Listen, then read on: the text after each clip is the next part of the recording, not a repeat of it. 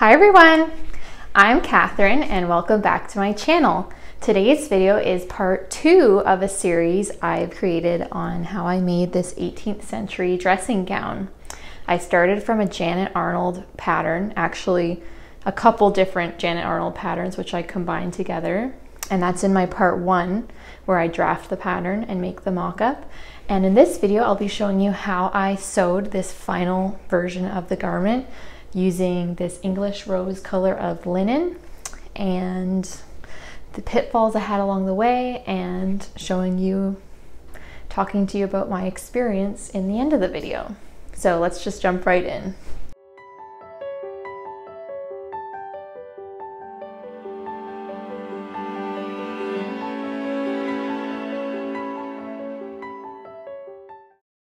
Okay, so here are all my pattern pieces laid out on the table.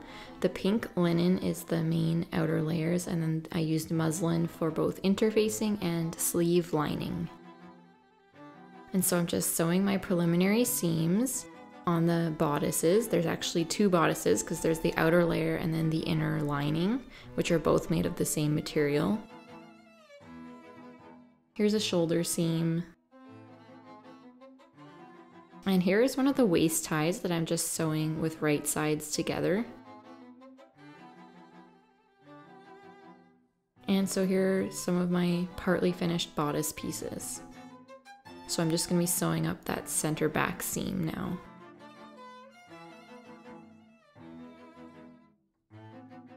And there are my waist ties all sewn, and so I'm just trimming down that seam allowance so they're ready to be turned right side out. And I'm using this fancy tool, which comes in so handy for stuff like this. I think it would be impossible without a tool like this. I think it's just called a tube turning tool, but I'm not sure.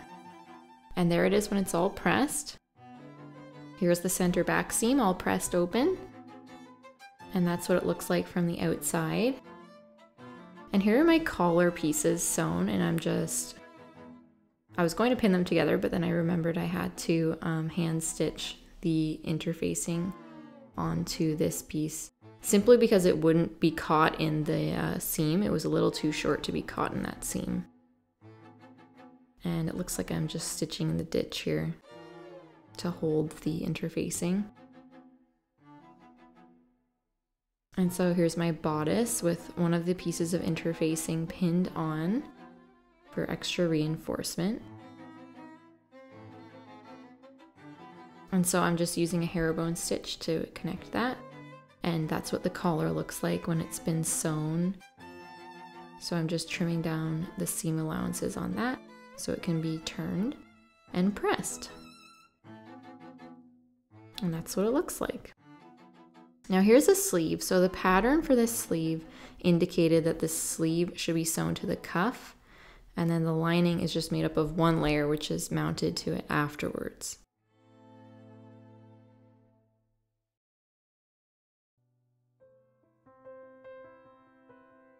So at first I was going to sew it all together, but then I realized that I should sew the lining separately from the outer layer and then connect them later to hide that seam.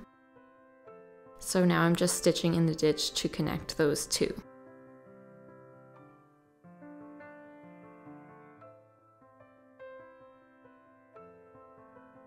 And that's what it looks like on the inside.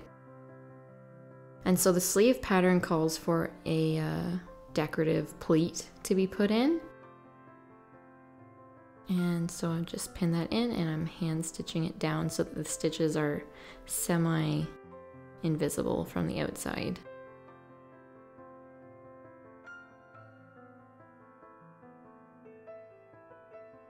And I've just basted that lining to the main layer, you can see,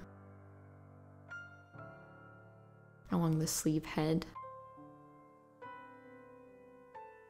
And so I've folded down the edge of the sleeve to finish it. And I'm just hand stitching that down so that I catch only the lining in the stitches and they won't show through to the right side. And so I've attached one of the sleeves to the bodice, and I decided to use some nice cartridge pleats, and I'll show you how I did that on the other sleeve now. So I'm just pinning it in along the part that's not gathered. And then this is the part of the sleeve that's going to be gathered. So I'm adding 2 rows of gathering stitches, and those rows are lined up so that the stitches are in the same areas as each other, as you can see. So the needle goes in and out at the same exact points on both lines of stitches, and that will help create a nice crisp cartridge pleat. And so I'm just pulling on those threads to pull in the cartridge pleats.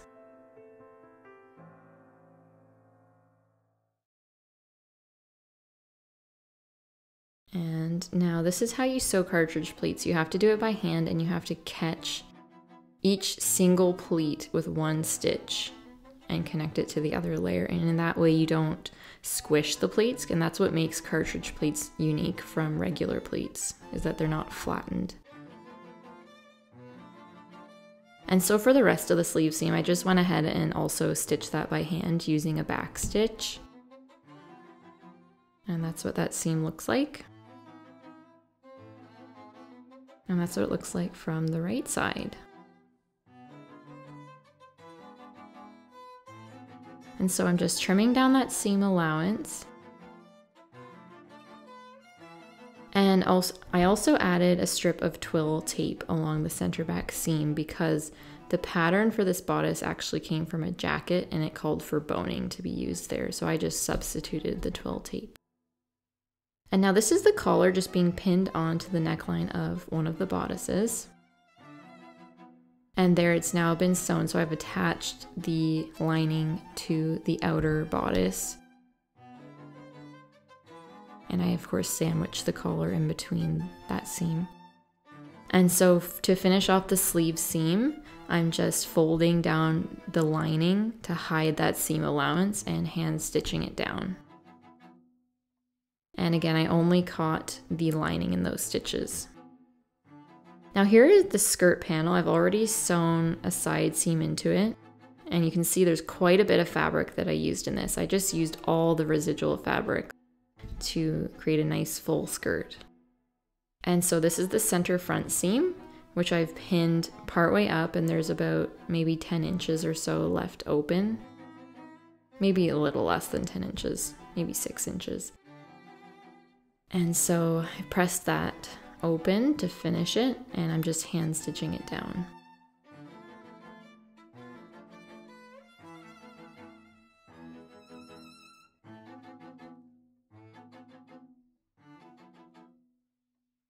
And so that's the nice finished interior sleeve seam. And now here's the bottom, and I made a little mistake when I was sewing the lining to the outer layer. I forgot that I needed to sandwich in those waist ties at the very bottom. So I'm just opening that seam just an inch or so to be able to fit that waist tie in.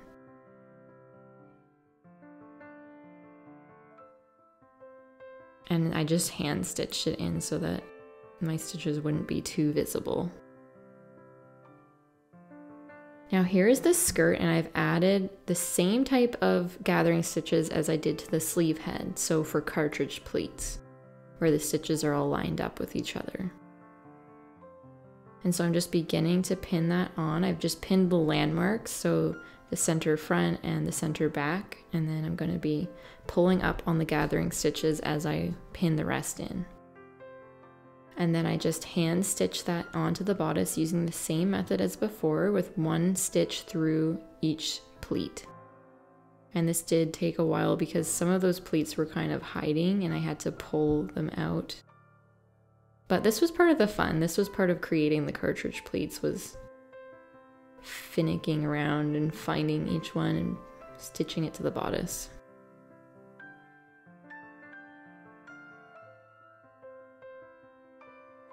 And as you can imagine, it took quite a while, and I really tried to do it all in one sitting because I was afraid that if I left it on the table, my kids would pull out all my gathering stitches.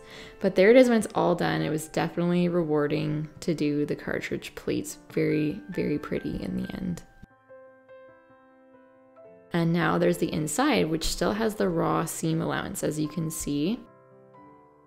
So I decided that I would repeat the exact same process on the inside. I first trimmed down the seam allowance, and then I folded up the bottom of the lining and I hand stitched it to the skirt in exactly the same way as I did with the front, with one stitch through each pleat. And this time it was a little bit quicker than doing the front because the pleats were now fully in place. So I just had to stitch through each one.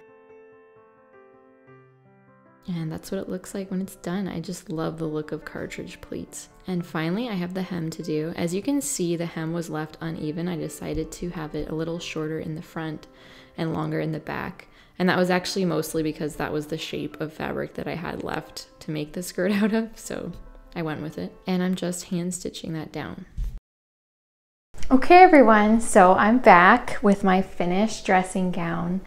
And I'm so happy with how it turned out. And let me tell you, it actually was an emotional roller coaster of how I felt about this garment towards the end of the making. Because, I mean, obviously I'm hormonal and everything, but I was also pushing myself to finish this really fast, especially with all these cartridge pleats, because the cartridge pleating was something I felt like I had to just do all in one go, because I was afraid to like leave it sitting, that anyone who would touch it would just mess up all the pleats and then I'd have to regather it all. So I pushed myself to finish all the pleats in one sitting, and then I tried it on and burst into tears at how the garment looked and how it looked on the way I'm looking right now at the moment and all that. But after I hung it up in my closet and kind of forgot about it for the evening and then tried it on the next day, I actually just really loved it. And the thing I love the most about it is just how luxurious it feels, because there's so much fabric. Like the skirt, as you know, has so much fabric gathered up, and the sleeves and the bodice are all fully lined, and it creates kind of a weighted blanket effect. Like you guys have heard of those weighted blankets that help with insomnia and anxiety. I've never used one of those, but I imagine that this is kind of the same effect. When I put it on, it's just like, oh, like this heavy, luxurious garment, and it's exactly perfect for what I want to be using it for. I made this dressing gown to wear after my baby is born, when I'm resting and relaxing, because it's so nice to have something nice to wear even when you're resting, where you still feel put together, but you're resting, and it's a nice, just comfy garment. So I'm happy with how it turned out. The only thing I'm a little unsure about is the sleeves. I decided to change it from how I did it in the mock-up, where I actually have most of the gathering taking place at the back, because I like the look of all the pleats in the back, but I'm not sure how it looks with the poofiness being in the back as well. But whatever, I'm really proud of myself for figuring out how to mishmash these patterns together, because the sleeves were from one pattern, one Janet Arnold pattern, and the bodice was from a different pattern. So it was kind of hard to figure out how to put it together, and I'm really proud of myself, and I like how this turned out. Now, if you guys enjoyed this video and this series of videos, please give them a like, leave your comments or questions below. Check out my accompanying blog posts, which will be linked in the description, and subscribe to my channel if you enjoy history bounding content and sewing content. Okay guys, thanks for watching. See you later. Bye.